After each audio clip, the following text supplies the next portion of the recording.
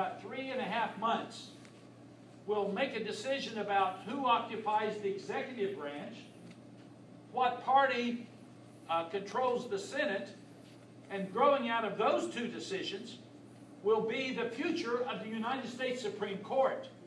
And my friends, a lot of average citizens out there don't understand the importance of that court. I mean, the death of Scalia saved labor from a terrible decision.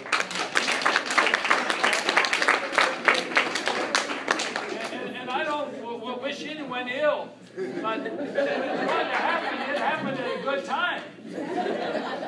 Because once that decision had been made, it would have been tough to reverse it.